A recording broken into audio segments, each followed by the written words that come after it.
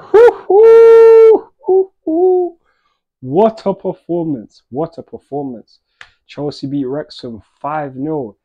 Outstanding performance from the boys. Outstanding. And what makes it even better is the fact that we didn't even play our best team. Nkunku didn't start. Neither did Mikhailo Mudryk. Neither did Noni Madueke. Neither did Reece James. Neither did Colwill, Thiago Silva, Enzo Fernandez. We didn't even have Moises Caicedo yet, but he even played either. But the youngsters, they did their thing. They did their thing. And Pochettino let the youngsters express themselves. They took the game to Wrexham. Wrexham was on niche, and I am so pleased with this performance. It's a great way to start the Pochettino era because that is the first game he ever managed as a Chelsea manager. And Poch Ball is here. Poch Ball is here.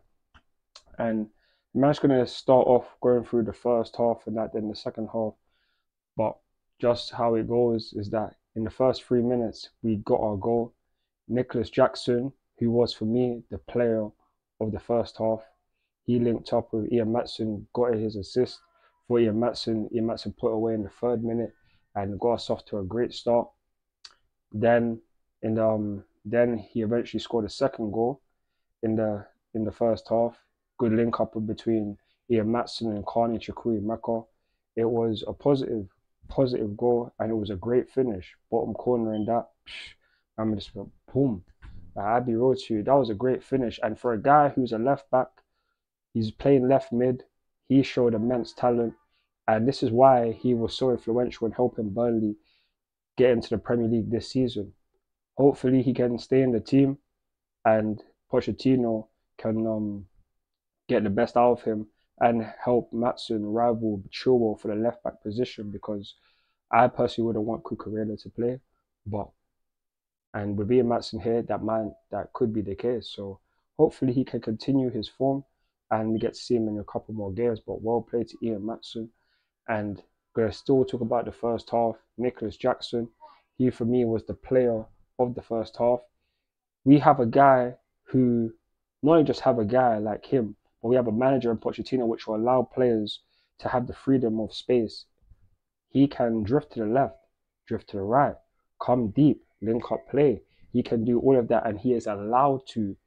He is allowed to. And that is a great thing. Flexibility, which will add different dimensions to our game and make the opposition confused. Is he going to come from the left? Is he going to come from the right? What is he going to be on? They don't know, but we know.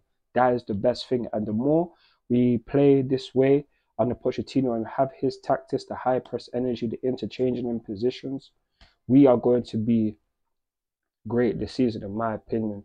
And we only have one game a week. Bear that in mind. Only one game a week. So much time on the training pitch for Pochettino to get his ideas over to the players. It's just about the players listening to Pochettino.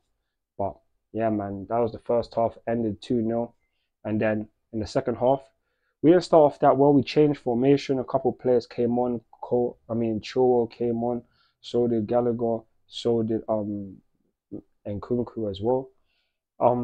The second half, it didn't start off as good as the first, but it ended as the way the first half started on the goals. Cassidy, he was doing his thing. Second half, he showed a lot more. Got an assist for Nkunku, doing a couple step overs, going past players, being threatening, getting into the box, not only being in our box, but getting into the other players' box as well. It's been a long time since we've had a midfielder do all of this, whether he can defend as well as he can attack. It's been a while since we've had a player like that, and he reminds man of Ruben Loftus-Cheek, the big physicality that he has to drive with the ball, to go past players, to do a skill, to help other players getting into good positions. This is him. And if you saw the Under-20 World Cup, you would have seen that his potential compared to the people around his age is very, very high. And with the right coaching and the right and with enough opportunities, he will be able to elevate and achieve his potential, which is very, very high. So good game from Cassidy, and also good game from Andre Santos. I felt like he played very well. He was showing how he could switch the ball and also drive with the ball. It's good because these guys, their first games playing in the Chelsea shirt, and it's the first of many. Santos, for me, has probably the most potential of all their under 19-year-olds, 19, 18-year-olds. He's been called up to Brazil national team. He's been influential Vasco da Gama, and boy, hopefully he can stay here. He's recently today it was confirmed that he got his work permit, so he will be in the Premier League squad. He does not need to go out on loan. He needs to stay here and potentially play a backup to Moise Caicedo if we get him, because not only can he play as a cam, he can play as a DM, can play anywhere in midfield. That's him, and he is just so cold. I can't wait to see him play in the Premier League. But good performance from you, Andre Santos. And obviously, another player we have to talk about, Christopher Nkunku. Man like Nkunku, it was so finally good to see you play. And you start your Chelsea career with a goal.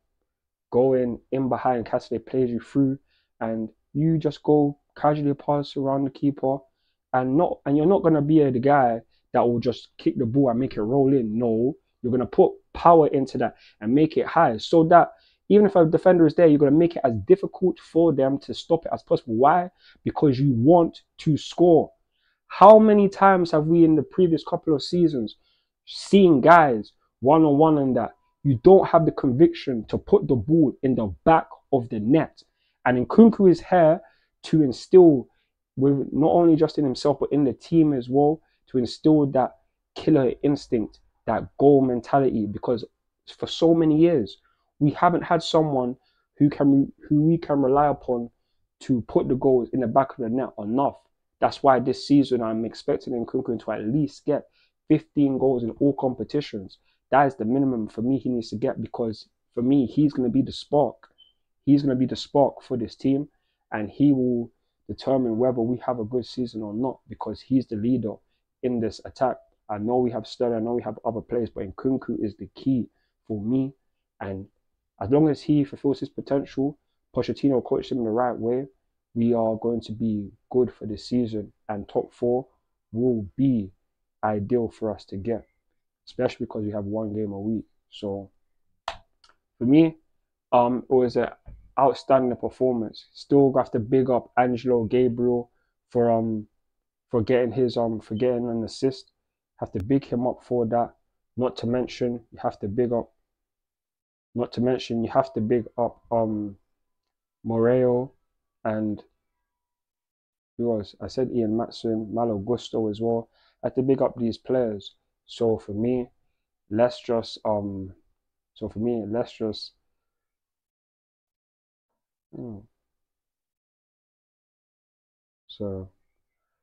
for me, sorry about that. But yeah, for me, I just need the team to do what they're doing and obviously just continue to perform. Someone was calling my phone and everyone got me distracted, but yeah, man, I can't cap. The game was outstanding. Pochettino, even what I said in my match preview, the players, they need to listen to Pochettino, and the Pochettino needs to listen to the players, and to an extent as well. It's a working environment. You guys will learn from each other, but Pochettino needs to instill the fire inside these players to know that when they come to Cobham, wherever they go over around the world, when they come to play, they are playing for him, playing his system, and to get the best out of them. Because Pep Guardiola, he is a great manager, best in the world, but if he doesn't have his full team, if he has a B team, that B team will do just as good as the A team could. Why? Because they're going to follow the philosophy and the tactics that the manager has set. And that's what we need to do. Pochettino has only been here for one game, been here for just over a week. For like 3 weeks they've been doing training for. And the first game, not even the first team. There was no Ben Chilwell to start. No Reece James, no Levi Colwill, no Thiago Silva, no Enzo, no Modric, no Madueke. Like, none of these guys took part today. So this is excellent, man. This is excellent, and I just can't wait to see the team against Brighton on Sunday. But yeah, man, that's gonna be it for me regarding this match review. Very, very blessed game. So happy I stayed up for it. And you guys, let me know your thoughts and opinions in the comment section below. Who was your favorite player? Who was you impressed with the most? And also thank you to everyone who joined my watch along. Thank you to everyone who has subscribed to the channel and who has shown support, whether that's on Instagram, Twitter, TikTok, Snapchat, or Facebook, or on YouTube, of course. Please do the same. Hit the notification bell, hit that subscribe button if you're new, like the video, comment, and follow me on all my other socials, Instagram, Twitter, TikTok, Snapchat, and Facebook for more Chelsea content. I'm CFC with this blue, and I'm out. Peace. Come on.